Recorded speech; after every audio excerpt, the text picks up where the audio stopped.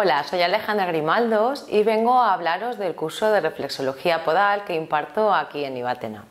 La reflexología podal es una técnica manual que es conocida milenariamente y que sobre todo ha cobrado una importancia especial en estos últimos años. Hay muchísima gente que ya la demanda, tanto como para aprenderla como para recibirla, porque la verdad es que sus efectos son muy positivos. Sobre todo la persona lo primero que recibe o la sensación que tiene es la de relax. Se puede dejar en la camilla, puede descansar y aparte lo que recibe también es información sobre su propio cuerpo, sobre sus sistemas corporales y su sistema emocional, con lo que es muy completa. Se trabajan a través de puntos de los pies todos los sistemas corporales y su interacción y también cómo están en funcionamiento con todo nuestro sistema interno, digamos, con nuestras creencias, con nuestras emociones y cómo esto está afectándonos en global. Lo que hacemos con la reflexología es ayudar al cuerpo a que recupere su capacidad innata de estar bien, la homeostasis, el equilibrio.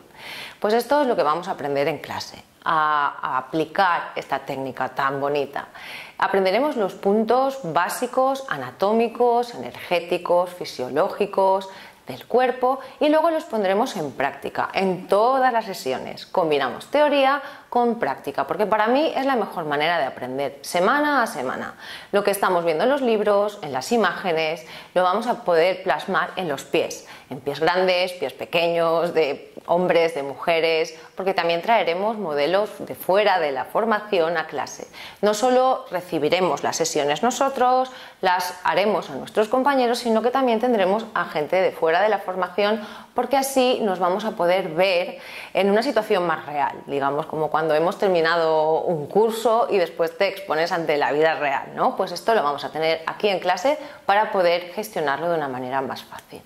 También vamos a hacer un especial hincapié al trabajo en grupo, al trabajo terapéutico propio, para poder estar más firmes, más capaces frente a las posibles reacciones que tengan los clientes cuando estemos haciendo una sesión con ellos.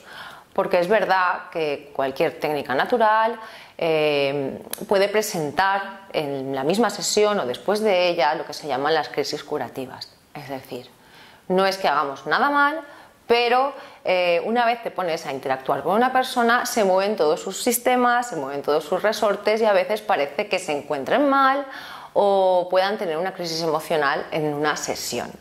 Entonces es importante saber gestionar esto y saberle dar una respuesta positiva dentro de la sesión. Y estas herramientas también os las voy a enseñar o las voy a compartir con vosotros en la formación.